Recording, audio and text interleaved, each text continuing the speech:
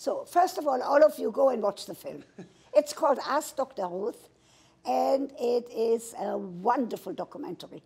And I have seen it already a couple of times, and every time I see it, I like it better. Now, I want to give you a warning.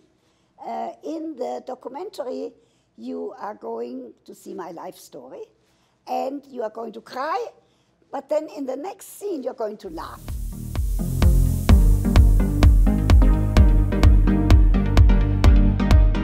The first thing that we did when we started filming it was I went to Switzerland, where Dr. Ruth was raised in an orphanage after her parents were killed in the Holocaust, and we went to Israel, where she was a sniper in the Israeli Defense Force when she was, what, 17, 18 years old?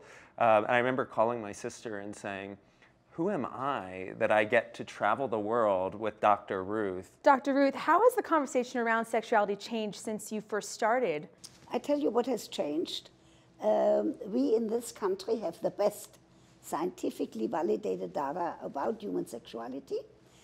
But what has changed is that we are willing to speak more openly. But the concern that I have these days, it's called ghosting. I learned something new at Sundance. I didn't know what ghosting was. That's terrible. You have a wonderful sexual experience, and then in many cases, he doesn't call. Don't go to bed with anybody that you don't have a relationship with.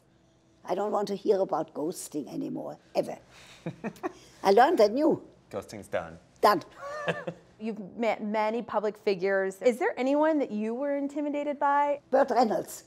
I thought, my gosh, here I am, an immigrant to this country. Here I am, a refugee, an orphan of the Holocaust. I'm sitting with Burt Reynolds and I'm touching his mustache.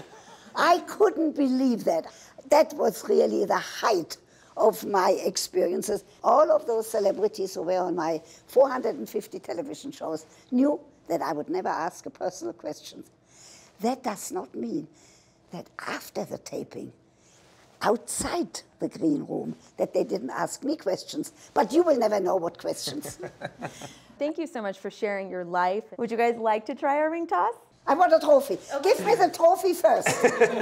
Hollywood reporter, come on. Oh. Next. Here. I got a trophy.